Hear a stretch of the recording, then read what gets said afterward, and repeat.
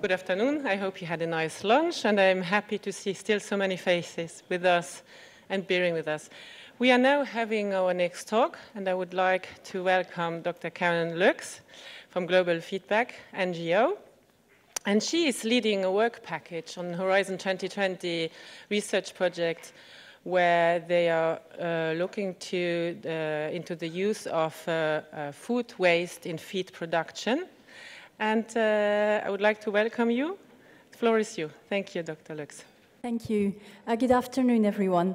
Yeah, so as was introduced, we work with Refresh on food waste. The majority of the program focuses on the prevention of food waste in the first place throughout the supply chain, and this is just one small part of it. So don't say to me, we have to first prevent it. I absolutely agree. What I will be presenting here is kind of a multidisciplinary bit of research that we've been doing around the safety, economic and environmental aspects to do with the use of surplus food as animal feed. And we've got people involved in that particular bit of work of Wageningen University, the University of Bologna and the Research Institutes of Sweden, all academic institutes, as well as ourselves as an environmental NGO. So you'll see towards the end of the presentation, there will be some sort of value judgments and ideas about utility functions that I will be bringing in, that I've been learning about. Also to point out that we are not, or I'm definitely not a risk expert in any shape or form, uncertainty, so I'm learning a lot, and I might mix up some of the concepts, and we've heard a lot about how language and ambiguities in the language can muddle up things and maybe be misleading. So yeah, I'm really just looking forward, because this is a bit of a conundrum or a problem or a challenge that I want to put to risk experts and get feedback and insight back from you. Okay, so yeah, so what are we talking about? So like I was saying, the safety, economic and environmental aspects of actually changing legislation that would allow the feeding of meat-containing surplus food to omnivorous, non-ruminant livestock, such as pigs and chickens. This is currently prohibited, and I think even 2 years ago, it was impossible to mention this in kind of many events. It was a little bit taboo in Europe, but slowly we're breaking this open. I think Refresh is the first project in Europe that is starting to look at this seriously, so we're very much at the beginning of research there. So, and obviously with the time, I can only give you a very brief insight to what we've been doing. So we definitely need to maintain the feed ban for ruminants because of TSE, and also for untreated or raw surplus food. So we say we can manage the risks if we lift the ban on meat-containing heat-treated surplus food, but only from tightly controlled licensed facilities. In other countries like the US, Japan, New Zealand, on-farm treatment is still permitted, but we say that with the situation in the EU, the fact how foot and mouth happened in the 2001, and for example, the current threat of African swine fever, really that's not a good idea, so we say only food that's been treated in these specialist plants should be allowed. So yeah, no surplus from households or international catering. So this is a little bit of an overview of what I want to put to you today. So we've got risks around known disease, and I'll talk about how we propose to manage the risks, emerging disease, and then on the benefit side, we would argue there are benefits in terms of food security, climate change mitigation. But then there's whole bits of uncertainty that get mixed into this that make it more difficult to see how this balance works out. So on the risk management of the known diseases, we can apply heat treatment, very common obviously in food safety anyway. With the microbiologists from Wageningen University, we identified what would be the most heat-resistant pathogens that are of concern to the pig industry. Foot and mouth disease is the most heat-resistant, as well as porcine respiratory and reproductive syndrome. If we target those pathogens, we will deal with more heat-sensitive ones, such as African swine fever. Acidification has a whole lot of advantages as well. It can also help us to deal, for example, with prevention of outgrowth of toxin-producing spore-forming bacteria such as Clostridium. And there are other advantages too. So we propose an acidification step, as the Japanese currently also do. And of course, the role of biosecurity is very important to prevent cross-contamination with the treated food waste and the untreated or raw food waste. And we don't need to reinvent the wheel. We think the measures as described in the animal byproduct legislation for rendering are perfectly adequate and should be applied in this case too. But there are uncertainties. Any food microbiologist will obviously tell you there's never such a thing as a zero risk. So we will always have a tiny fraction of pathogens that can survive. Here, that percentage example, I put it in percentage because I'm not a risk manager and that's how I could get my head around it. But this is a 15 log reduction of a certain pathogen. And in fact, that's quite high because in food, it's normally a 6 log reduction. The highest one that I'm aware of would be 12 log reduction for Clostridium botulinum. Then the other challenge we have is how much actually infected meat do we have? And that relates with partly with the illegal imports of infected meat. And obviously the uncertainty is very big there. It's very hard to know, as well as the viral loads within that. And then we have human error and also the deliberate breaking of the law, which is how the foot and mouth epidemic started in the first place. So that's a difficult uncertainty, I would say, to kind of take into account how you deal with that. We have in our project a whole set of proposals actually on how you do controls to make sure to prevent this from happening, but still. Then emerging disease, so that's where it gets complicated, because if we use mixed surplus food from catering sources, we may have traces of pork in the pig feed. And for some people this is very shocking, but actually intraspecies recycling is observed in over 1,000 species, from fish to insect to mammals. Scientists say this is not an aberrant behavior limited to confined or highly stressed populations, but a normal response to many environmental factors. It's known to happen in wild boar. And obviously we would say we need to prevent stress-induced forms of intraspecies recycling, such as tail biting or the savaging of piglets by the sows. But if we look from a safety perspective, we look at the EFSA biohazard opinion, it does state significant amounts of BSE infected materials have been fed to pigs with no infectivity. Intraspecies recycling may well have happened quite often prior to the ban. There's been, and still, no naturally occurring TSE or BSE has ever been detected so far in pigs. I'll come back to that bit. So, and intraspecies recycling is actually not an issue outside the EU, where TSE is not considered a hazard for non-ruminant livestock. It's just considered a hazard for ruminants. And you look at kind of the research that's out there on the nutritional side. In the US, they talk about the nutritional advantage of replacing fish meal in piglet diets with processed porcine intestines, for example. Sounds quite strange, but it's done. Or the use of swine skin, processed swine skin in pig diets. So I think, and this, I don't know what's going through your head right now, but I think this is where it gets really complicated, because we have the application of the precautionary principle in the current intraspecies recycling ban. But I think, I don't know, in my view, it feels quite mixed up with sort of ethical and moral concerns.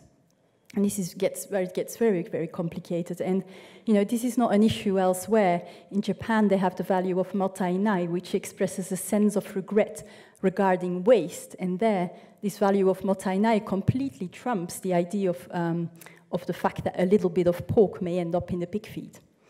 But of course, in the EU context, because of expected sort of consumer reaction, we think that it's better to have single species feed production plants, so that any leftovers, for example, from a pork sausage factory don't go to pig feed, but would instead go to poultry feed. But still, lifting the intraspecies recycling ban would open up the way to recycle what we've calculated 14 million tons of food that currently goes to waste out of the 88 million tons in total to be turned into feed. And that's a sort of a minimum, a very conservative example. And I also think we need to look at the risk within wider risk around ever more intensive farming systems that are partly driven by costs. And in the EU, the cost of feed for pig farms makes up between 54 and 70% of the total production cost. And we know from the Japanese experience that we can actually produce feed from leftovers at about half of that cost. So we could actually take some of the pressures away that drive intensive farming. And we know from research, high density livestock farming, and in the pig case, the clonal nature of pig genetics can sort of lead to a monoculture environment, driving the emergence of novel disease, or also sort of the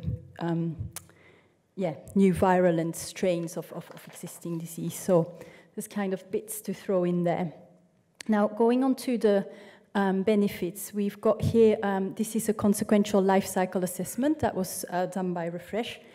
And if you look at, so the orange bit here is the avoided production of conventional feed. So we do no longer need to, that means we no longer need to import soya from Brazil, which is still connected to deforestation. I can give you lots more details, but anybody who works on climate and diet knows that this is a big challenge, the soya.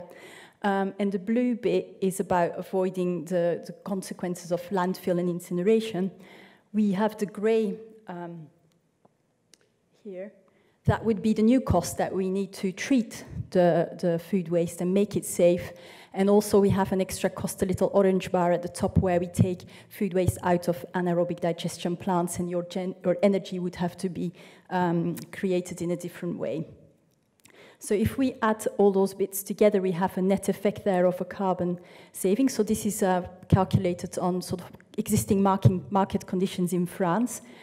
I've extrapolated from our French, and we've done the same study for the UK, and done sort of an estimated average. And it's just an estimate because conditions will be quite different in other countries. But from that estimate, we have a minimum, and I'm kind of wary of what I heard yesterday about the use of this kind of wording. But anyway, a minimum estimated emission savings for the EU of 5.8 million tons CO2 equivalent if we were to convert our feeding of pigs in that way. And just to give you a rough idea what that means for people who don't work often with these kinds of figures. Yeah. So, nearly getting there. So, obviously, the climate change mitigation has all sorts of links to food and feed safety. Just 2 examples here. I'm not an expert on it, but I think that's something we would need to put into the balance. And the big question, food security within planetary boundaries. So we know that in a diet that is good for both human and planetary health, we need to have a drastic reduction of animal source food. And we would say that actually, instead of a vegan diet, and this is Van Zandt and et al., that a diet that has small bits of animal sourced food from livestock that was fed on feed that did not compete for land with crops that could be fed directly to humans is probably the most efficient diet. And within that is the food security part. And, this is a graph we got from the EU Agricultural Outlook looking at wheat prices, but, wheat, barley, soya, all these commodities that are part of conventional pig diets, there's loads of uncertainty there. And if we can actually decouple some of that and have a part of our feed come from treated food waste, we could maybe reduce uncertainties there. So this is where kind of the value judgment and the utility bit comes in. I think if I've been picking up things properly from the previous presentations. So that's how I see the current situation, where also we have actually a ban that is not properly enforced, because just look at the spread of African swine fever currently in Europe. It's a big problem, and that shows that the ban isn't quite working. Or do we actually go and start to invest? So we've also done a life cycle costing at the national level for UK and France, showing that there can be savings at a national level because the cost of feed is so expensive, the conventional cost of feed. It can also be commercially viable at relatively small treatment plants, and I can go into more detail if people have questions about that. Can we use these savings to kind of invest in wider monitoring and preparedness for novel disease in this context of climate change. But the big issue really is, you know, if we are to stay within that 1.5 degrees centigrade global temperature rise, we do need rapid and far-changing or far-reaching transition in all sorts of sectors, and land is the one where we would be contributing here because we will reduce the land use that goes on feed crops. But yeah, I think this last slide is maybe not risk or uncertainty, it's this whole value and value judgment part of things that we bring in as an NGO, as an environmental NGO. Yeah, I think that's it from me. I'm really looking forward to your thoughts and questions and suggestions. Thank you.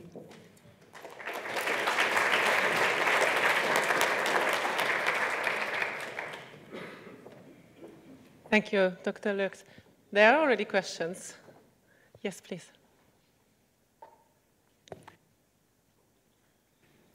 Yeah, it's working. So, can I use ionizing radiation in place of heat? Is it as if, I understand that, you know, there may be public acceptance issues, but it'll result in significantly lower greenhouse gas emissions than almost any heat source, unless you're using nuclear, which you're certainly not going to be doing. Talk about that. Can I do all of the necessary sterilization with ionizing radiation? I don't know. It's not. I've looked at different things, and I did not know of this option.